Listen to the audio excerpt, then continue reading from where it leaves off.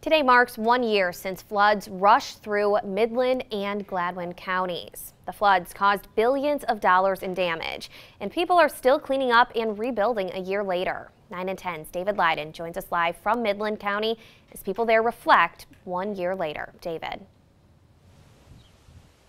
Whitney, good afternoon. Behind me is what used to be Sanford Lake, and the property we're standing on was lakefront property a year ago, but that has all changed in the year since. Many people here can still tell you exactly where they were in the exact moment in time they found out they had to evacuate their homes in either minutes or seconds because floodwaters were rushing downstream. And everywhere you look here, you can still see signs of that flood, but also signs of progress as people work to rebuild and also look back on the lessons learned from this 500-year flood.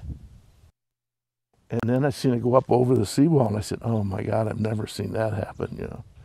And it was rushing down through here, and stuff started floating down through, and things I've never seen before. And then the alarms went off, and that was just the most eerie sound.